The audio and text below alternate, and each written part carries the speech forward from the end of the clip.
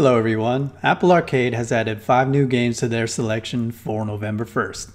So let's take a look at these 5 new games. They are Monomals, Mosaic, Star-Fetched, Super Mega Mini Party, and Jumper Jon. Monomals offers 21 levels, a music creator, and 3 different animal DJs. Basically, your animal DJ has a stereo plug that he goes fishing with in order to catch a variety of monomals to create hit music. This game has some really nice graphics, and you can tell they did a lot of work on the whole look and feel of this game. The graphics are crisp, cartoony, and the gameplay is pretty easy and goes at a quick pace. Movement on the iPhone is done using the left thumb as the directional stick and the right thumb as the thrust button to defeat enemies. There are puzzle solving aspects, and the control of the plug reminds me a lot of Echo the Dolphin if you've ever played that on the Sega Genesis. After catching a monomal at the end of the level, you are then given a music building interface which you can use to create your own tunes, all with copy and paste abilities. You can even add percussion, guitar, and keyboard to your creations.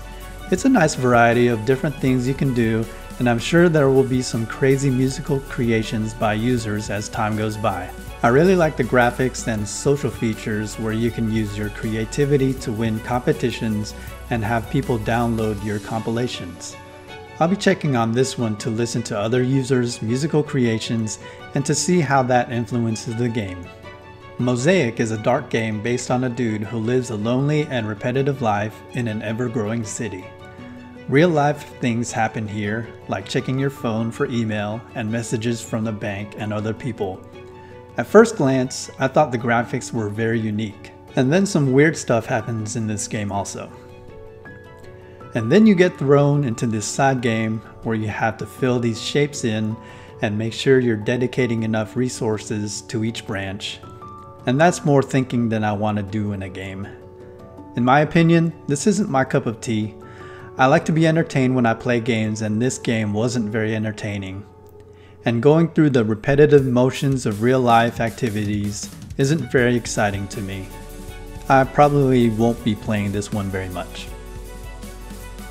Star-Fetched is based on a space adventurer who is transported to a different solar system and trying to eliminate the alien onslaught.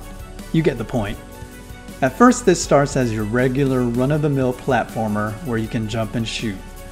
The weapon you start off with barely has any range, and I liken it to one of those ping pong paddles with the ball that bounces back to it.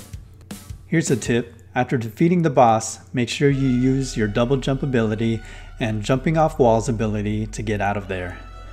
You get to buy stuff from shops to upgrade your weapons, and then the game turns into a tower defense type game. You have to build turrets to help and defend your spacecraft from attacking aliens, and you must repair these turrets to prevent aliens from damaging your craft. I haven't gotten very far in this game, but I look forward to seeing the weapon upgrades and abilities. The tower defense aspect is neat and a nice change of pace from your regular platformer. I do like the Ren and Stimpy inspired graphics, and I'll probably be playing this one some more. Super Mega Mini Party is a fun party game where you can invite your friends to compete in a variety of games. The games are Cannons of Chaos, Jet Pig, Lava Leap, Lunatic Lander, Minor Threat, Motocross Mayhem, Penguin Plop, and Spruce Lee. In Cannons of Chaos, you're basically maneuvering your ship into position to fire cannons at your opponent's ships. The first one to not get sunk wins. And here's a tip: make sure you look around for power-ups like the triple cannon and speed boost to help you out. In Jet Pig, you're trying to use your thrust in order to get farther into the level. Obstacles like fans and pinball bumpers will hinder your progress.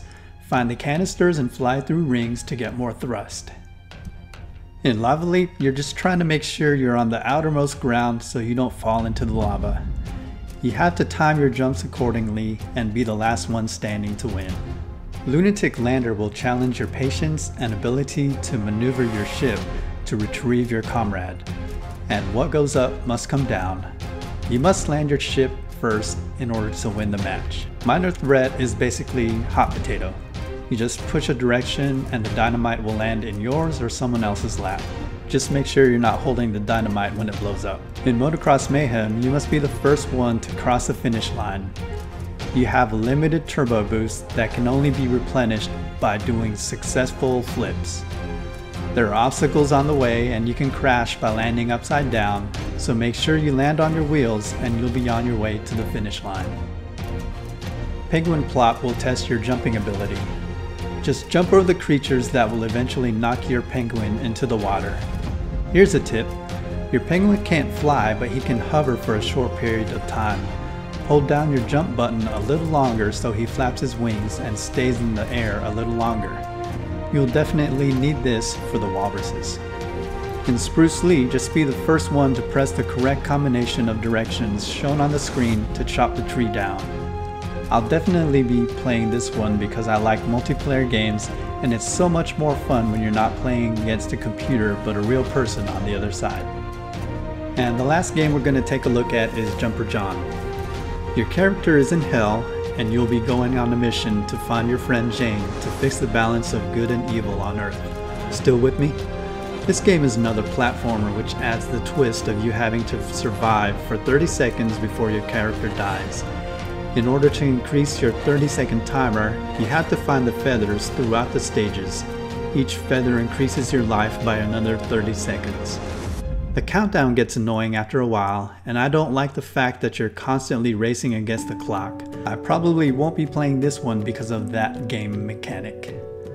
Sure, it's different, but even Super Mario Bros. Had a timer longer than 30 seconds. And look how fun that game is. And that completes my overview of these 5 new Apple Arcade games. If you felt this video was informative, please like and subscribe to get notifications of new videos that I release. Thanks for watching, and let me know if you have any favorites amongst these games. My favorites are Super Mega Mini Party for its variety, and Monomals for the graphics and the fact that you can create your own music and have it rank among other users. Thanks for watching and have an amazing day.